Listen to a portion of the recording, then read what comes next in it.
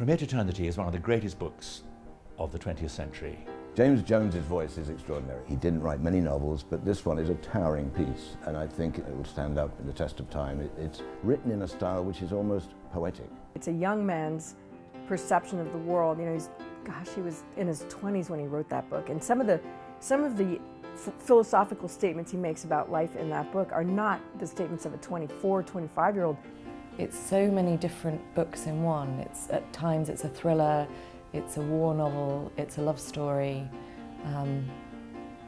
it's a psychological examination of the men and the women of this time. The novel is very edgy, it's very raw, and has a lot of important sections that weren't in the original movie. I said to Tim, you could probably produce several shows out of this one book. To be quite honest, I didn't think I would ever do another musical. I kind of felt I'd been there, done that, to use the cliche. But this has been different for me, to work with really good, new, young-ish people has been very good for me as the sort of resident old codger in the team. What's been really exciting is that we've got quite an unusual team, I think. Some of us have worked a lot in musical theatre and on big musicals. Some are more from an opera background or a straight theatre background, and the mix of all of that feels very fruitful. I find it very helpful working with Tamara, the director, and Bill, the scriptwriter, and of course Stuart. It hasn't just been, as it has been with some of my shows in the past, me and the composer sitting down and writing 28 songs or whatever, or writing an opera. This is not an opera, this is a proper stage theatrical musical.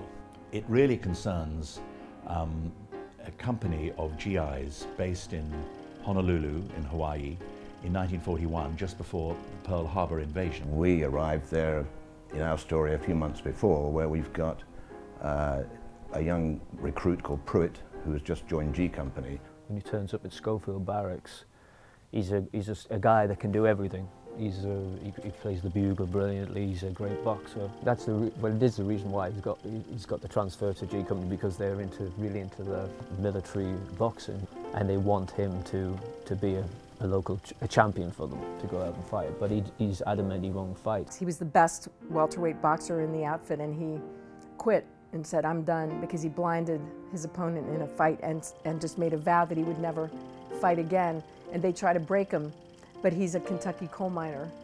He can't be broken. He's a kind of James Dean figure in a way. Pruitt is, I feel, like the ultimate anti-hero. He falls in with the other guys on the base, goes out at night, meets a girl called Lorene in a whorehouse.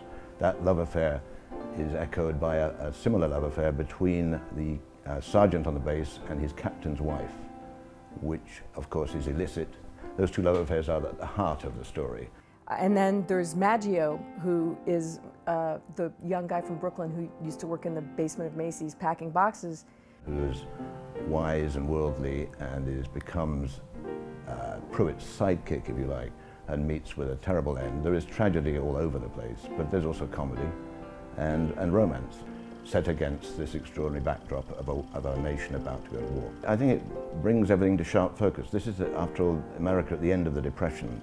People perhaps forget this. 1941 is only a few years away from the worst decade in American history in terms of economy. Just at the tail end of the Depression, all these boys had nowhere to go. So they joined the Army. It was almost one step up from homelessness. One of the things that I think is key, I suppose, in terms of my role and what I need to do with the story is that somehow we see the deeply personal and intimate aspects of our protagonists within this much larger, more extraordinary set of world events. Finding the intimate within the epic and finding a way of making the design deliver that. This is a really different kind of musical, because it's about something real, and it has real connections with today. There are wars going on all the time. Obviously there are lots of American GIs far away from home, somehow trying to live a life and yet fight in a struggle which could destroy that life. This juxtaposition of the romantic personal love story with a sort of epic backdrop that is just, I mean, that is the stuff of musical theatre, I think. It's about people really rising above their circumstances, and therefore it's about hope and aspiration against a pretty miserable backdrop.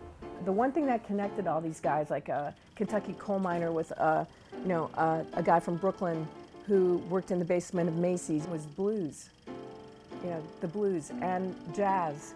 And they would get together and drink beer, and everybody would take out their instrument, get guitar, bugle, banging on the back of, garbage cans.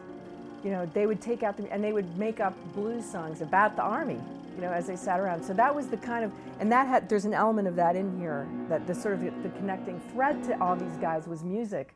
When I write a musical, I like to get involved in the period and the place and the location, and I think that's important. We've got a lovely opportunity with From Here to Eternity, that we've got lots of different sound worlds that are appropriate for this piece. Obviously there's the world of Hawaii, which immediately makes you think of ukuleles and slide guitars. But of course the date of the production means that we were at a really musically interesting period. We were sort of at the height of Glenn Miller and the big band sound. There's a lot of different dynamics going on. With Pruitt comes from Kentucky, and you get this sense of there's the early stages of country music and pop music, all rock and roll, and you've got the swing, the start of swing music, so we have a little taster of that. And then you've got your big grand musical theatre moments. What we've been doing for a while and are continuing to do now is draw those strands together, and we've increasingly found that they're brilliantly complementary and at other times give a great counterpoint to each other. So, if you have an intensely military moment, to then go into the kind of soft, sexy world of Hawaii is fantastic. One of the things I've quite enjoyed and has helped me with the lyrics is the fact that I've had to make them interact with the book. With a lot of the shows I've done in the past, there hasn't been a book, or if there has been a book, it's been within the lyrics. There's been no dialogue. And I think having Bill's script has helped me enormously in setting up certain songs.